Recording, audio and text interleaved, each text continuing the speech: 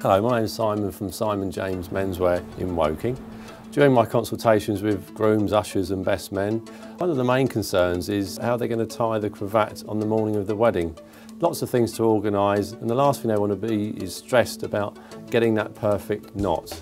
So today I'm going to demonstrate how to tie a very simple Windsor knot. I just wanted to show you what a self-tie cravat is, and basically all it is a very big tie. It has a wide section here, and it's obviously the second part here is it's a very thin extension of the wide section. So it's really, you're going to tie this just like you would tie a normal tie, and we call it a double Windsor. Place the cravat round the collar,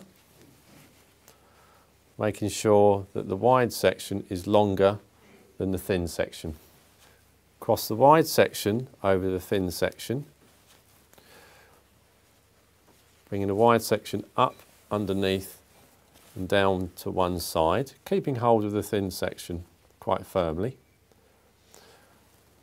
Taking the other hand in the thin section, taking the wide section back round the other side and down the gap at the back. And there you can see now you've created like a V shape. The wide section ends up over the original side where you started from. You're keeping hand firmly on the thin section, and then bring the wide section over the top, and you can see you have a pleat forming back underneath the wide section,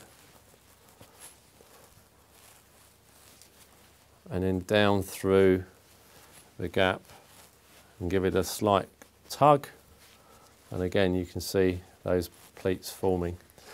Keeping hold of the thin section, push the knot up, and there you have your finished cravat. Perfection.